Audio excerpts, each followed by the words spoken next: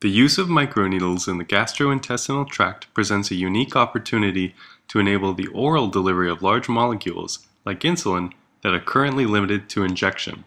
An ingestible capsule, such as the one shown, could be imagined.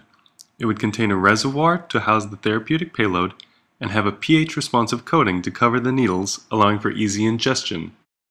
After ingestion, the pill would pass through the stomach and enter the intestine. There, the coating would dissolve, revealing the microneedles. The peristaltic motion of the tissue would compress the reservoir, expelling the drug out of the needles and into the tissue. Insulin injections were tested in the GI tract of pigs. As a result of injection, a small bubble can be seen in the tissue. This small injection results in a robust drop in the animal's blood glucose that's superior to the effect elicited by traditional subcutaneous injection.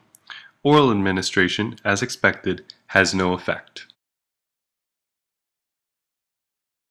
The safety and passage of this model device was also tested in pigs. The model device was placed through an overtube into the stomach of pigs. Once in the stomach, it was released. By looking for the radiographic image of the pill, shown here, the progress of the pill through the animal can be tracked by serial X-ray. The pill was found to be safe and well tolerated.